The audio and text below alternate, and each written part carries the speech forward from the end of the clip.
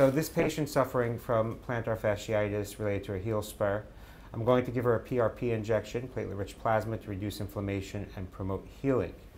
Prior to doing that, I'm going to give her a tibial nerve block to reduce the pain so that I don't need to put any local anesthetic with my PRP. I don't want anything to interfere with the activity of the PRP. So I'm going to go proximal to the tibial nerve, which innervates the medial and inferior aspect of the foot, and will hopefully give her enough anesthesia for the procedure. So to find the tibial nerve, I'm locating the medial malleolus. I visualize the nerve next to the artery. And one option is to go towards the tarsal tunnel, which is over here.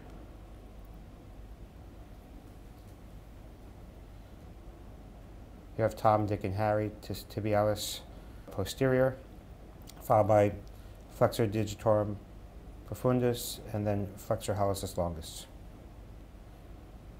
with the tibial nerve in between them.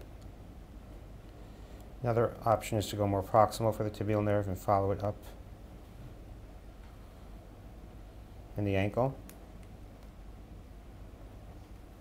So to the right of the screen, we see the Achilles tendon. So here we see the nerve next to the artery. We're going to give her a little vapor-coolant spray for skin anesthesia.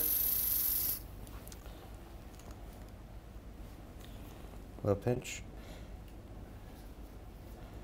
So as you see, here's my needle. It's surrounding the nerve. The black around the needle is the local anesthetic.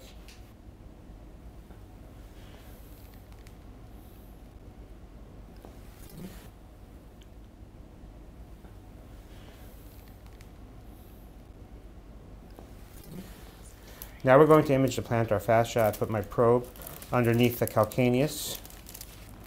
The fat pad is the most superficial, followed by the beginning of the plantar fascia. As I scan distally, you see the fascia.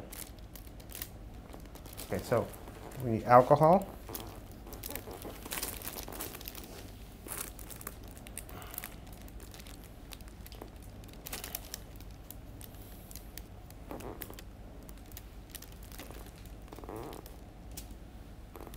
Thank you.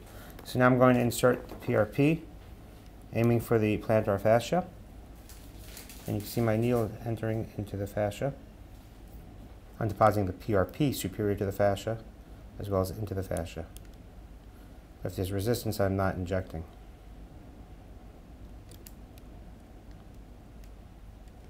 That I could feel a little. Sorry.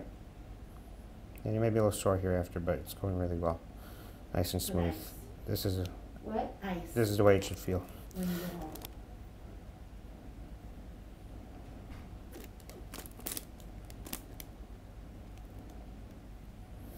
So basically, this patient underwent a tibial nerve block prior to the PRP injection. The PRP was injected into the plantar fascia, which can be a painful shot. The tibial nerve block alleviated the symptoms or the pain of the injection.